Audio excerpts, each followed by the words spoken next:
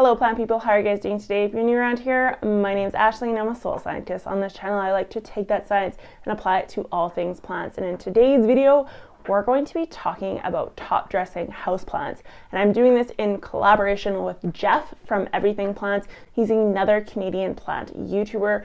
You guys can check him out for the other side of the story where he actually performs an experiment with a product that we're working with together on to show you guys the results of the product and how well it works over an entire month period. This guy is the houseplant master. His houseplant collection is much larger than mine and he's an absolute pro. I give him a huge thumbs up, so make sure to go check out his video. I'll leave the link down below.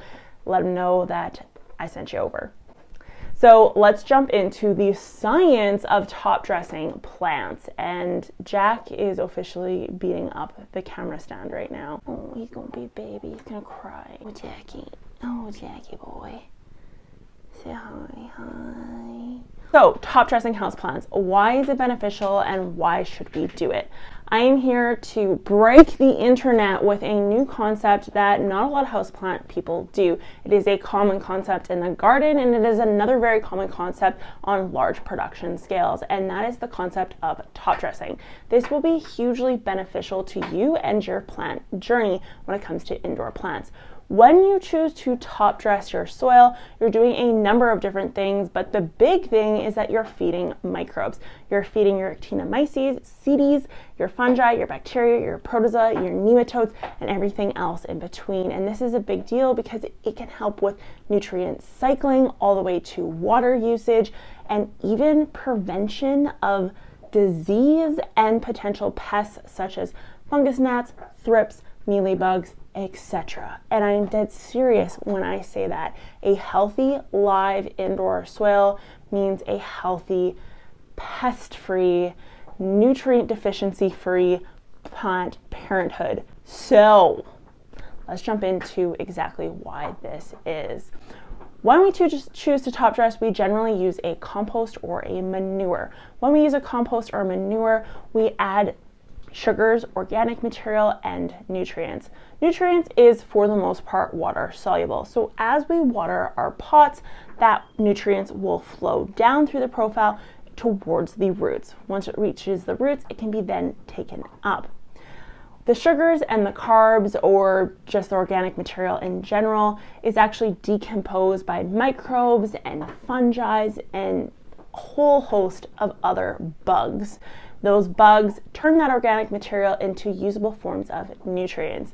What this means is that we then have more nutrients for our plant that it can then utilize. I've been doing this for years now, mostly because I'm incredibly forgetful when it comes to using synthetic or even organic fertilizers, liquid, crystal, whatever the case is, putting it in the water and watering the plants. So I always personally go for something that's in the soil because it makes my life easier. I'm a forgetful person. Now, I typically would just fill up the rim, or where it's compressed in the pot, I would fill up that rim with compost or manure.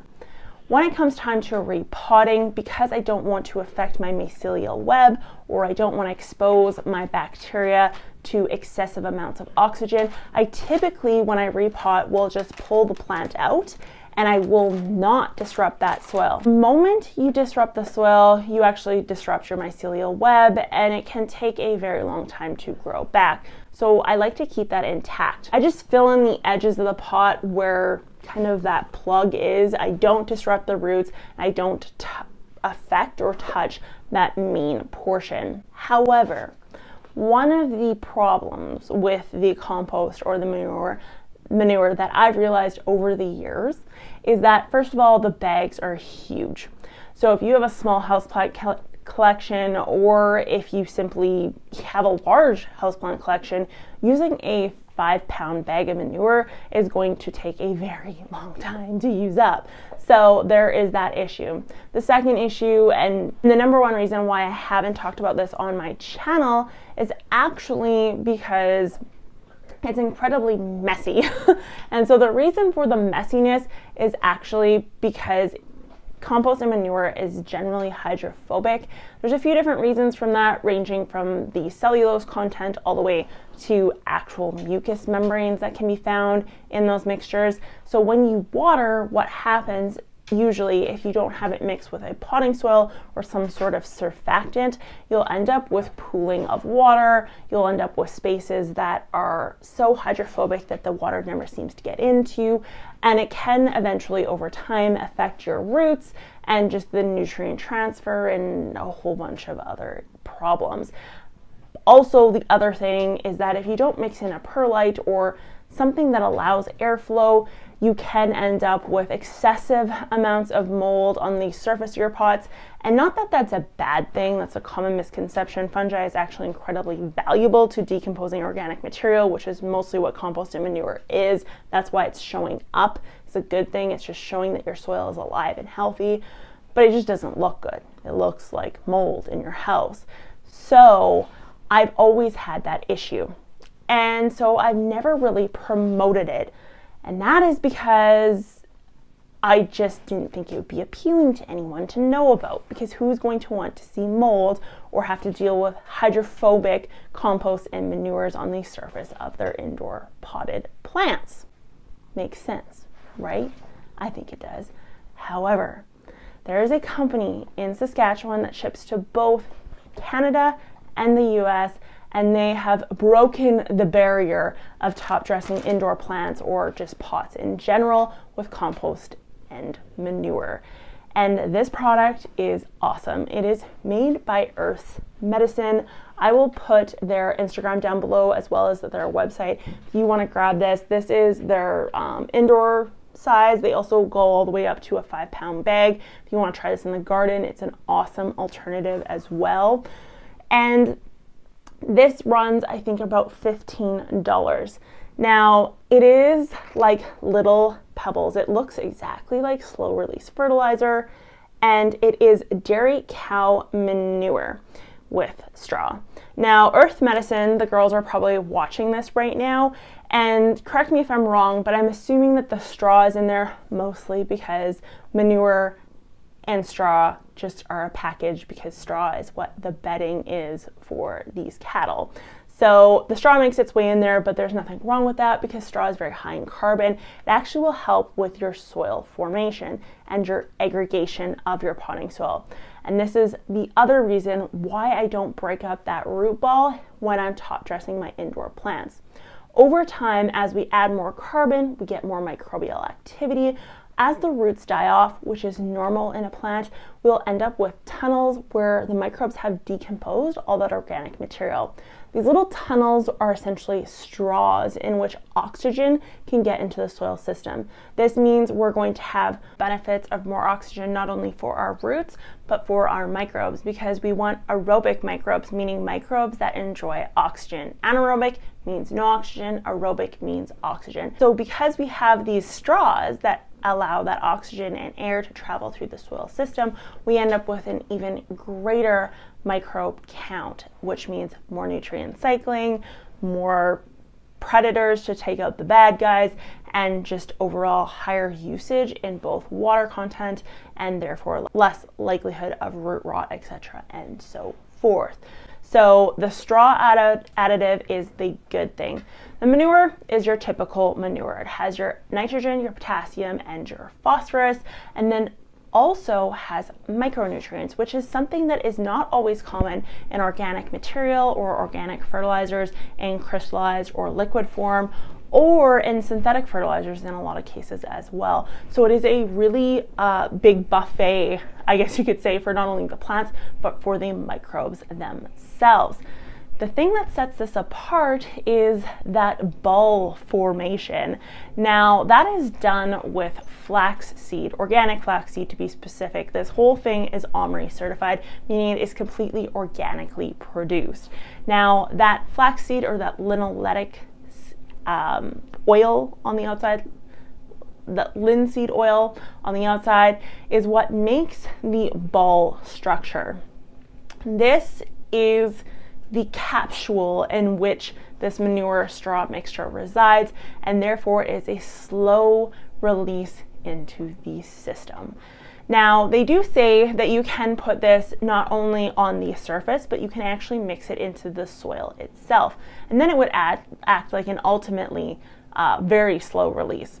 And the reason I say that is because this product I personally would only use on the surface, mostly because of that flaxseed coating on the outside, and because I want nutrients and I want to feed my microbes with sugars sooner rather than later. And the number one way that that outside coating is going to break down is actually through mechanical methods. These mechanical methods could be something so simple as the water hitting the surface of it, all the way to the grow lights or the sunlight breaking it down over time, or the microbes that will also help break it down with just the oxygen exposure and the exposure to air. So that is why I would top dress with this. It sells for a small plant to use 1 tablespoon per month. Medium plant, you would do 2 to 3, and then 3 to 5 for a large plant.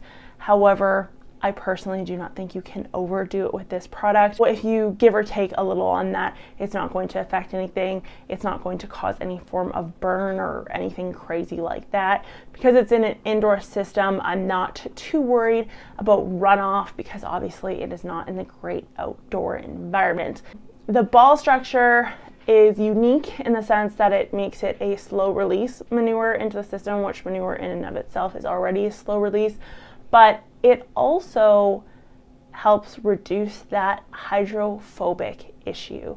So that issue of puddling water, the issue of fungi growth, of areas that are so hydrophobic that there's no water whatsoever, so dead spots within the soil, that whole issue is completely eliminated with this product.